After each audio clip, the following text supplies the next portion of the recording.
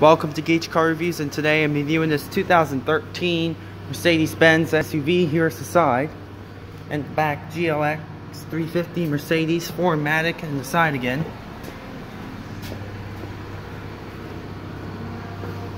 Now let's take a look inside. This SUV was manufactured on October 2012. Here's the Mercedes steering wheel. Controls on the left, radio controls on the right.